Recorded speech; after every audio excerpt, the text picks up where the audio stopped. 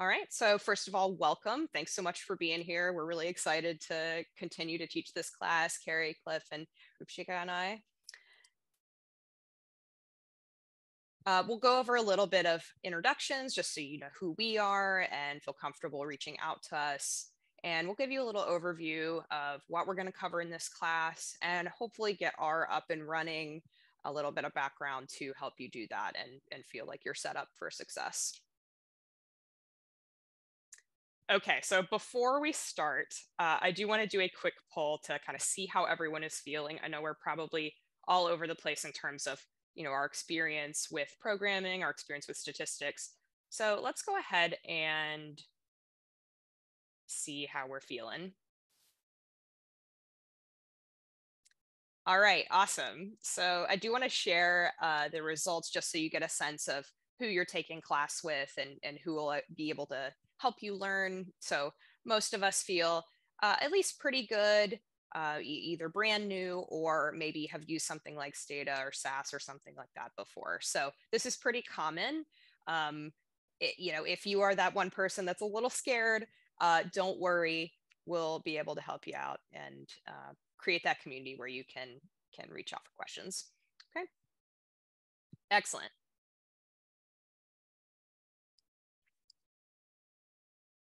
All right, so I thought we'd start off with some introductions. You can learn a little bit about us, the instructors, and a little bit about our background. So I'll let Carrie take it away for her bio here. Hi, everyone. So I'm Carrie. I actually mostly work at the Fred Hutchinson Cancer Center with Ava, actually. But we both also still teach at Johns Hopkins, associated with the Baltimore Department of Biostatistics, where we used to work. My background's in biomedical sciences more generally. So I've done lots of research in imaging, genomics, trying to integrate various types of data together. And now I focus on helping other people get into data science, particularly scientists. And so you can find out more about me at my website if you're interested. And the dog in the photo is named Acorn, in case you're interested. Acorn is precious. Fantastic. Thanks, Carrie. All right, this is me. I'm Ava Hoffman. Like Carrie said, we work at Fred Hutchinson Cancer Center primarily, where I'm a staff scientist, but still an associate with Johns Hopkins in the biostats department. So my background's actually in ecology. I did genomics of non-model organisms and just loved getting into programming while I was doing my graduate work. And since then, I've worked for a consulting firm doing data science and also worked on outreach and education for genomics and programming. So something that really excites me and want to figure out how to make things easier, more fun, and less painful for y'all. All right, I'll turn it over to Cliff. Hi, everyone. I'm Cliff McKee. I'm a research associate in the Department of Epidemiology, the Infectious Disease Dynamics Group.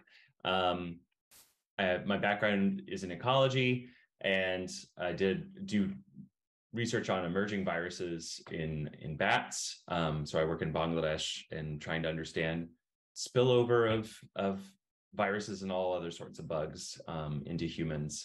I've worked with R for probably a dozen years now, since undergrad, and I just love it. It's endlessly fascinating. I love writing code and making nice figures. So I just want to be an evangelist for you and share as much as I can. Great, thanks, Cliff. Okay, so we're not going to start off with too much bad news, but we don't want to give anyone the wrong impression that programming can be really challenging to learn. So the learning curve in this class, it can be very intense and sometimes overwhelming. Imagine you're going to a new country and you have to learn the language all in 2 weeks, right? It's going to be tough. So to kind of counter that, we recommend just fully embracing the chaos, fully diving in and minimizing those other commitments this next 2 weeks where you can, so you can get the most out of it. And on top of all of that, we really want you to succeed. Our goal is to make sure that you have the tools you need to kind of start off on your R journey. It's not our goal that anyone does poorly in the class. We really want you to be equipped with those tools and, for it to be a good experience. But with that said, it can be challenging. So let's start off a little bit talking just, what is R? R is a language and an environment for statistical computing and graphics developed several decades ago at this point, but primarily started as a statistical language. It is the open source, so that's freely available to download. You don't have to pay for it. It's the open source implementation of the S language, which was developed by Bell Laboratories in the 70s. So there's this rich history that goes along with R. And so the idea really behind all of this was to turn ideas into software quickly and faithfully. Tell the computer what you want and be able to actually make actions on them.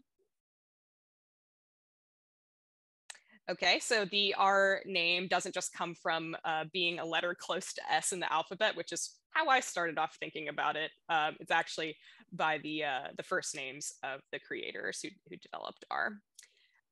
And as I said, it's both open source and open development, which means it's freely available for folks to contribute to. It's freely available to download. We don't want a cost or paywall to be a barrier to anyone to use R.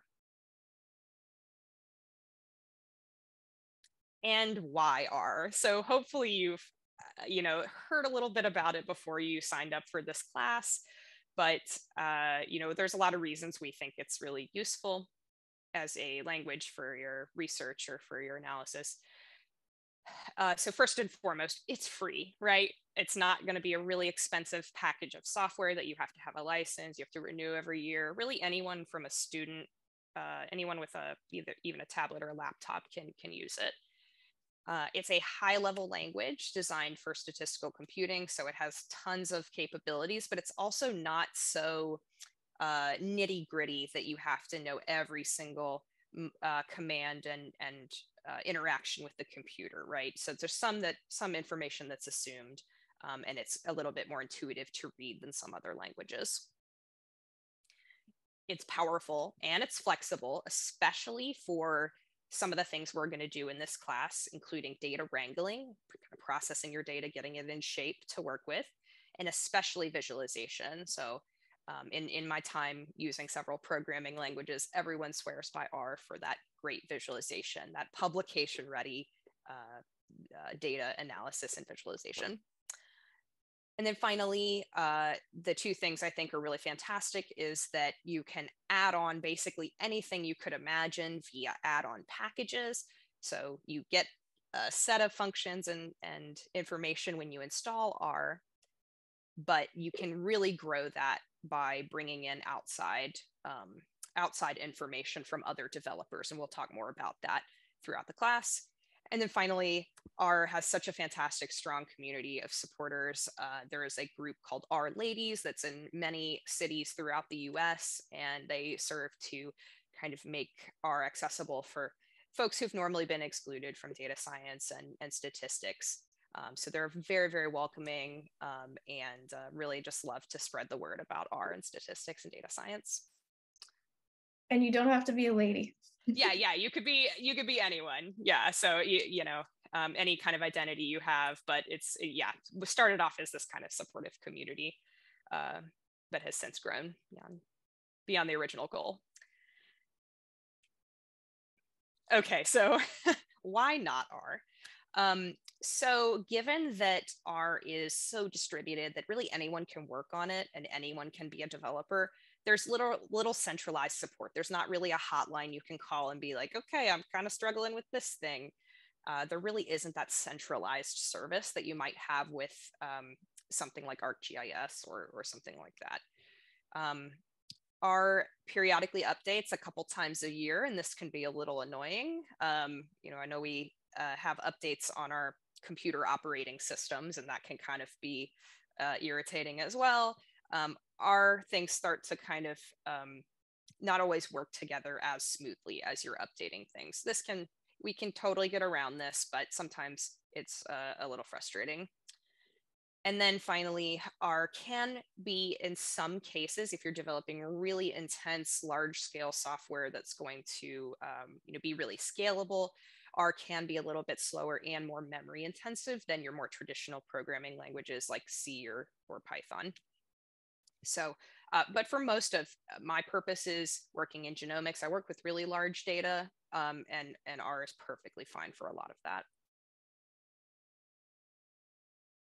Okay, so very important link that we've pinned in the Slack channel, and we can drop here in the chat once more.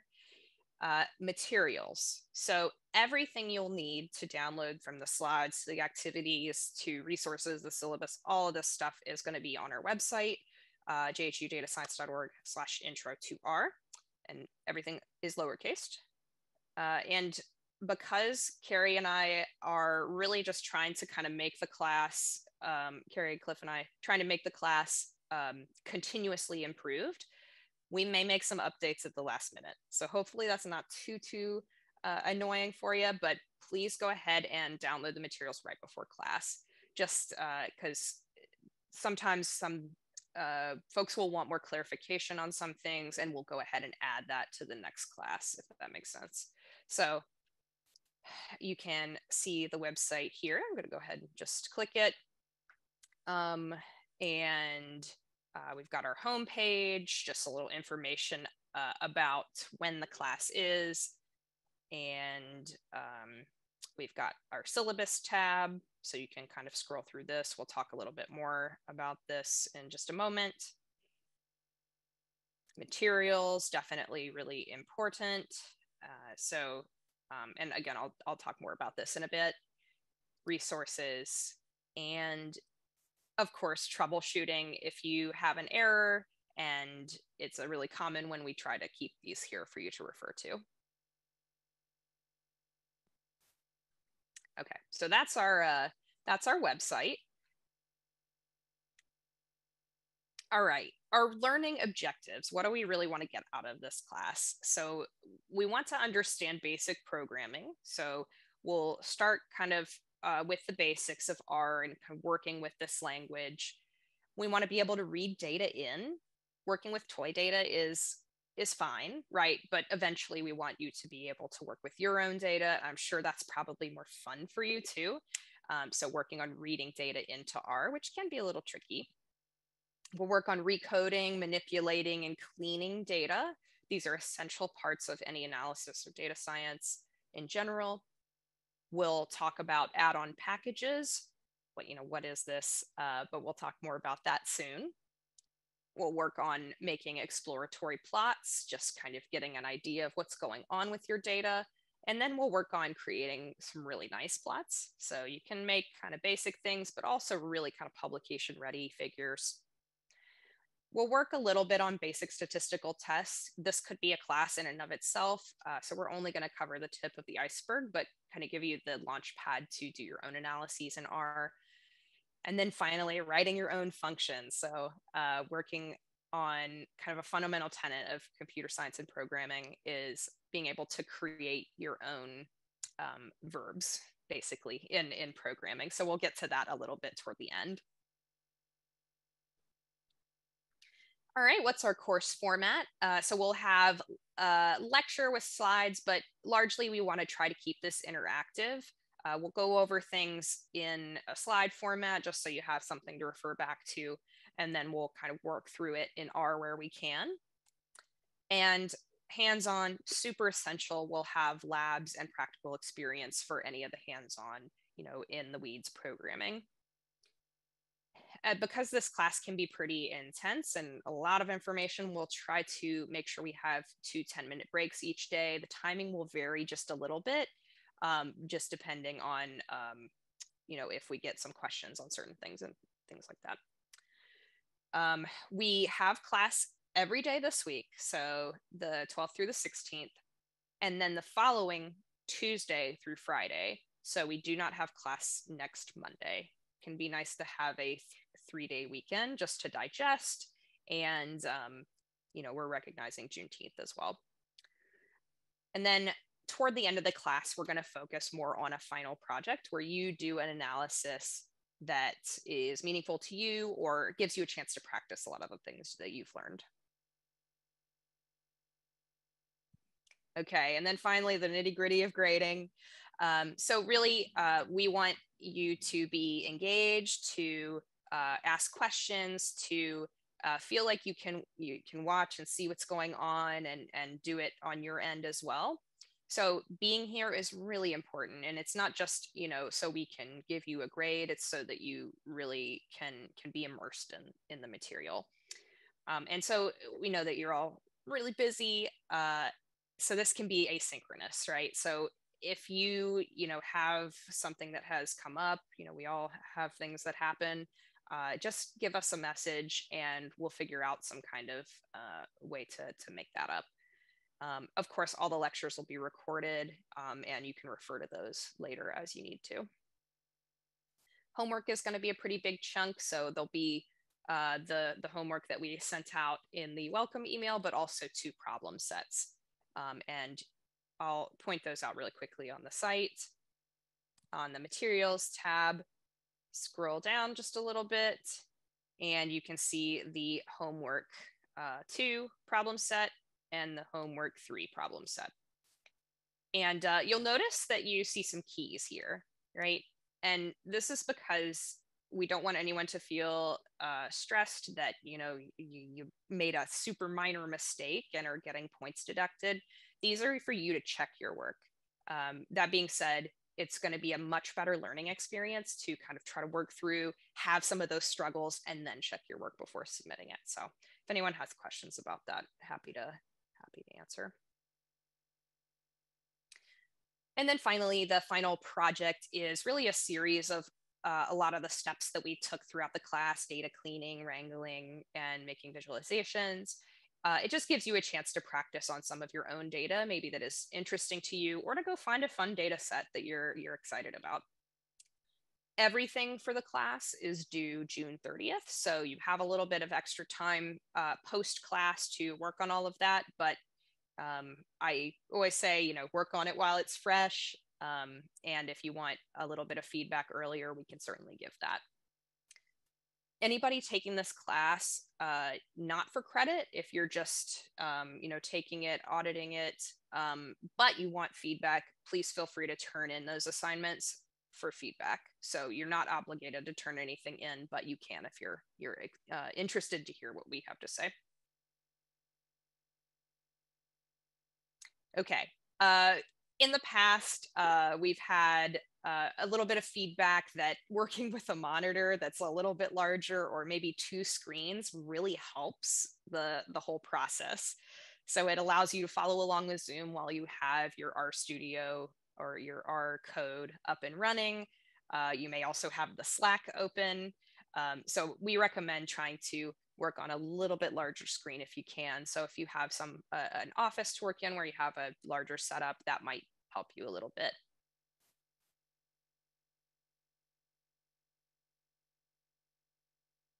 All right. So we mentioned in the welcome email, we'd like you to install the latest version of R. And this is called Already Tomorrow. It's updated as of April 21st. And you can click through the link here. This will take you to the R website where you can download the newest version. And if you have used R before and you have an earlier version, it is nice for us all to be on the same release, just in case things have changed. So please go ahead and do that. We'll work through at the end of this class today any issues with installation. But you can find more detailed instructions on how to do this on the website. You'll also need to install RStudio. So if you just install R, you are bringing in R and kind of a very bare bones interface for doing R programming. But we think that RStudio can make that experience a little bit more seamless. And it's what we call an IDE, or an integrated development environment, and just makes things a little easier to work with. So we'll be working in RStudio in this class, and we would ask you to download that as well.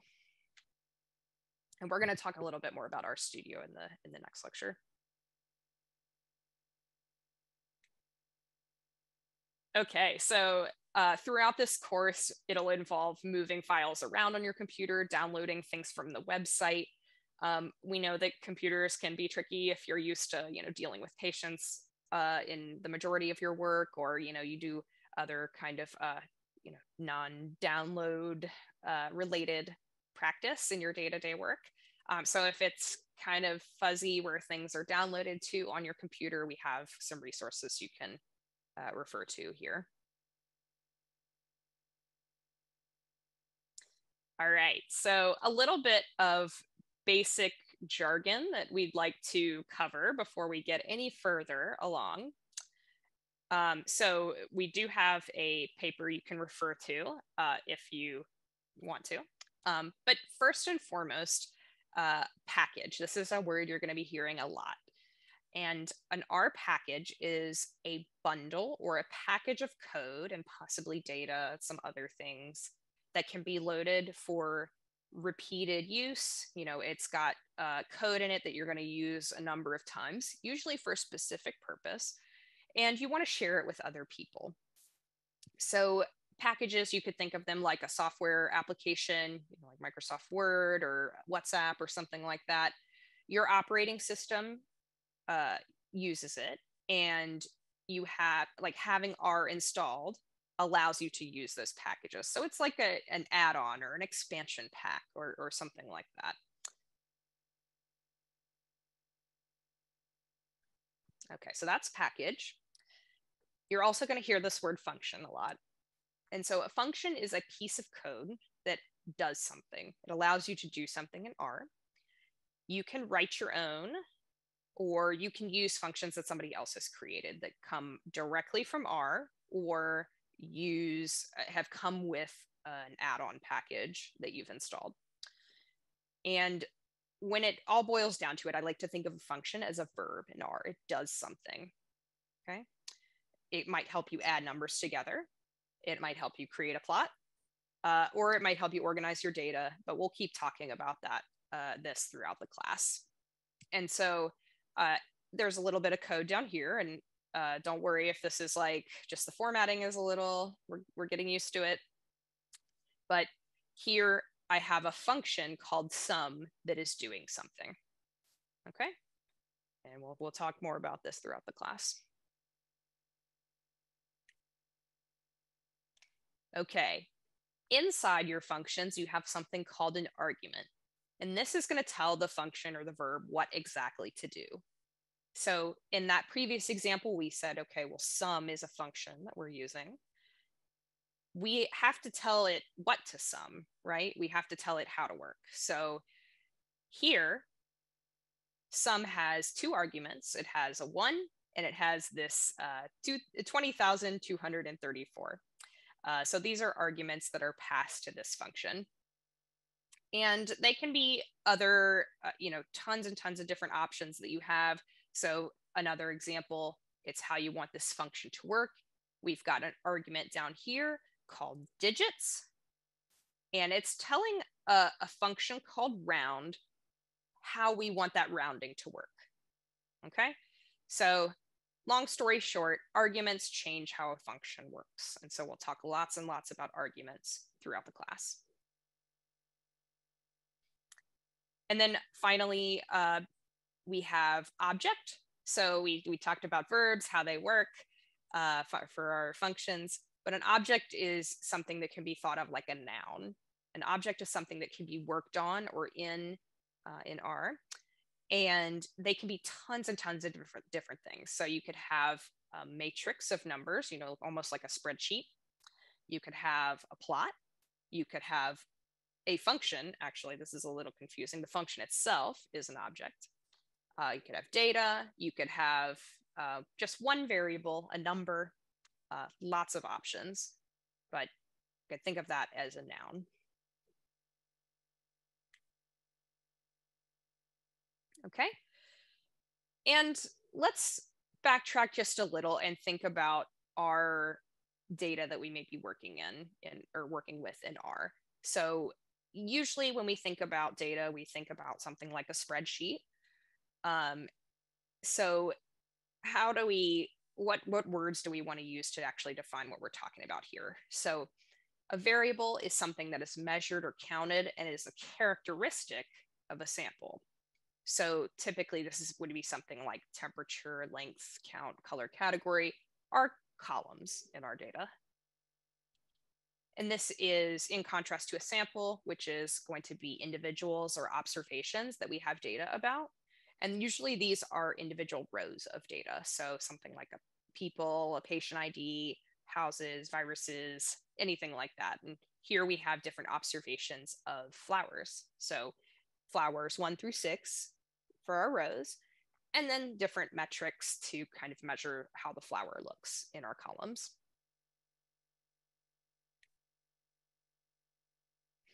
All right.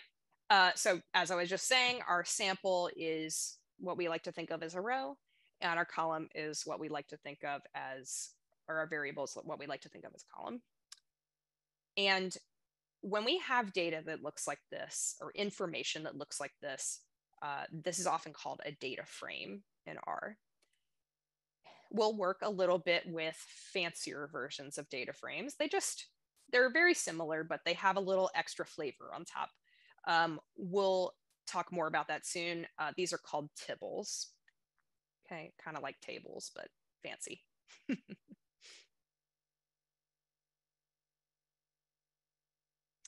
Okay, so when you download R, it has a built-in base set of functions and packages, and we often refer to this as base R. Okay. As I mentioned, we can install additional packages, almost like our expansion packs, from resources such as CRAN or from GitHub.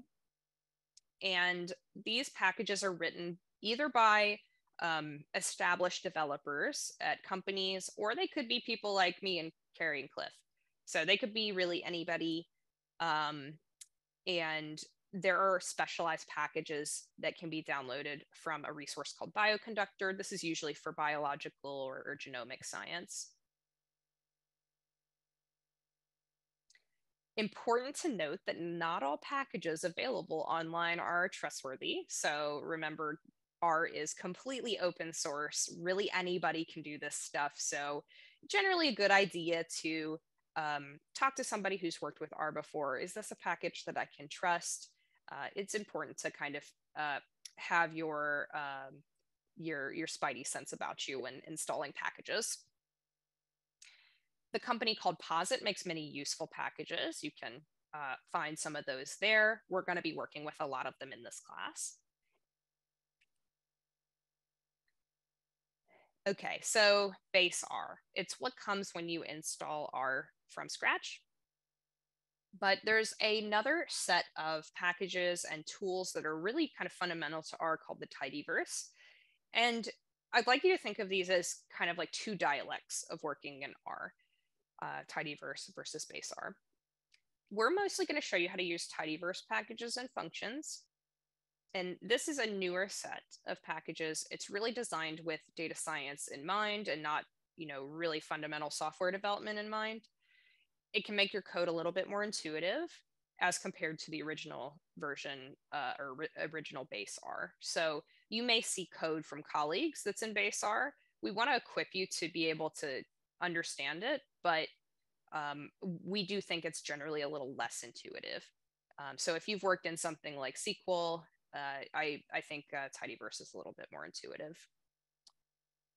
So there's some advantages. It's consistently structured. It makes it a little easier to learn how to use the different packages. They all work together pretty well. It's great for wrangling, manipulating, and cleaning data in a nice, compact, and concise way. And it's a little bit more flexible for visualizing data. So you can make those really beautiful visualizations.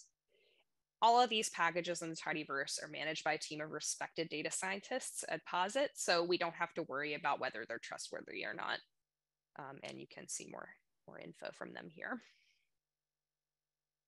But again, yeah, two dialects. You may encounter both, especially if you're Googling or using ChatGPT or those kind of things.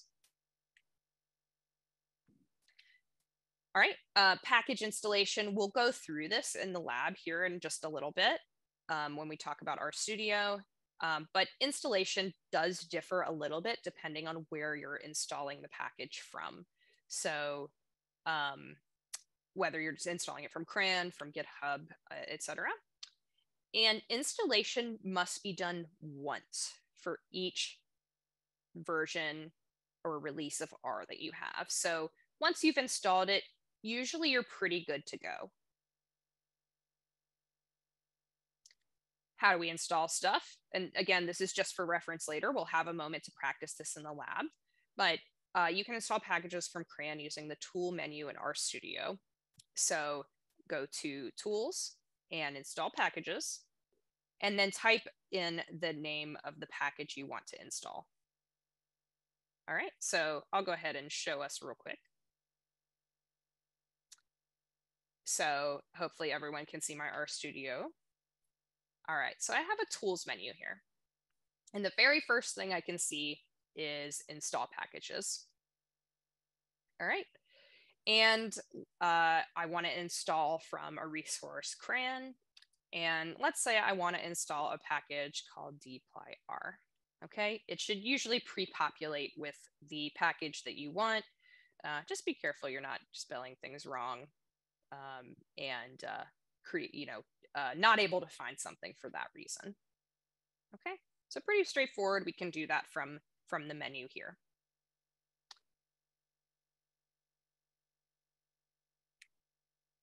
All right, we can also install things via code, and we'll talk more about how this fits in with our code here in a moment, but you can refer to this a little bit later. But usually what this looks like is a function called install packages, and you have the name of the package in quotation marks. All right, so this differs from loading packages, and this is a very kind of nitpicky discrepancy, but will be very important as we work through the class. So after installing packages, we were good to go for most of what we need to do. After installing them, we'll need to load them into memory. So every time we start R, we have to tell it, okay, I want you to use this expansion. I want you to use these functions, because R doesn't want to bog you down with everything you've ever installed. So you do have to prompt it every time you start your R session up. And that's okay. You can stick it up in your code, forget about it, and just run it anytime you open your code. So we'll use a function called library to load packages. So you'll see this lots and lots throughout the class. And we use, so as I said, it's a function, and we've got the function here. We have parentheses and the name of the package we want to load inside those parentheses. Unlike the installation, the quotation marks are optional here. And again, I know this is a lot of detail, but we'll talk more about it while we practice. Okay, so quick summary. Installing, usually good to go once per R version. We can do that pretty quick and on the fly because it doesn't need to be done multiple times. And it looks like this. It's got the install packages. It usually has the quotes. Loading package, every R session, usually we want to stick it on top of our code because we know we're going to need to do it again. And it's going to say library and then some of the package names. Okay. All right, so after going down that tangent, we want to point you toward other resources that will be at your disposal as we work through the class. So we have a resources tab on our website. It's going to have cheat sheets. So we've got cheat sheets from different days of the class, can help you kind of review everything that we talked about. And let's see, specific kind of topics here. And if you're thinking, you're like, I got this, I am loving R, I want to move ahead, we have tons of awesome resources, including a book that Carrie wrote about tidyverse skills for data science. There's also a lot of great online resources and courses that have been designed. Okay, and then if you've worked in other languages, there are add-on packages you can learn about that kind of help you work with those. And then finally, if you want to check out the previous sessions videos, they're all on YouTube, so you should be able to find those and watch them if you want to.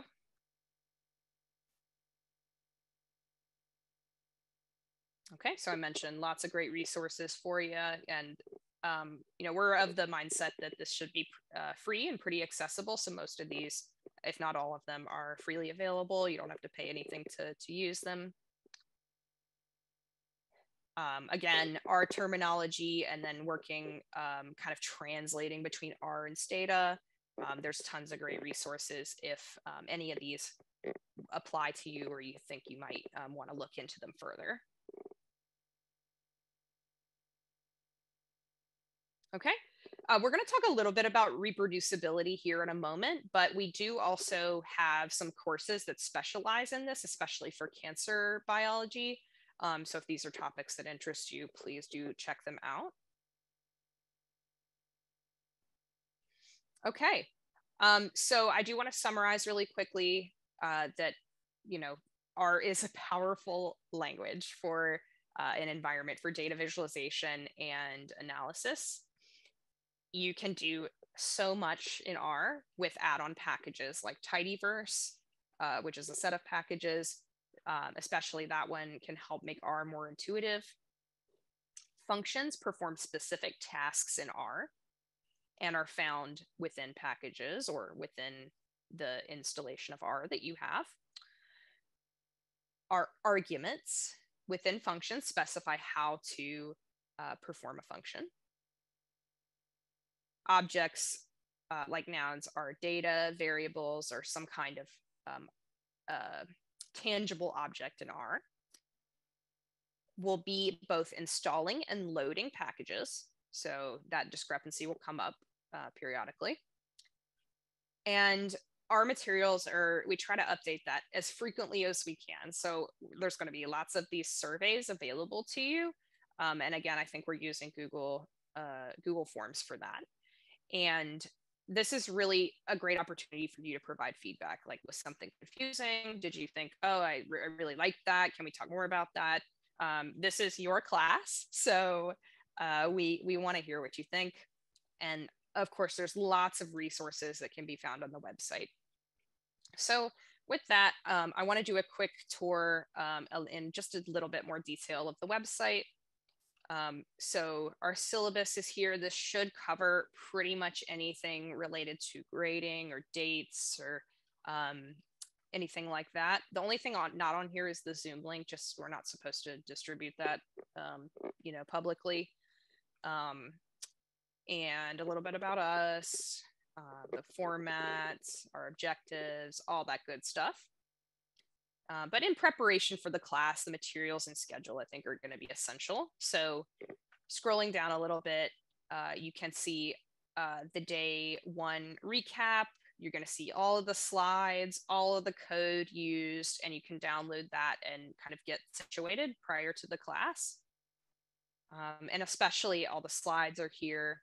And when we get to our lab sections, you're going to want to download the lab here. Okay, and so what does that actually look like? So you can see it prompted a download for me. I'm in Chrome. You might be using a different browser. Okay, and if I bring my downloads over here, you can see it downloaded this RStudio lab. I'll go ahead and open that, and it should open in RStudio, provided you have everything installed. Okay.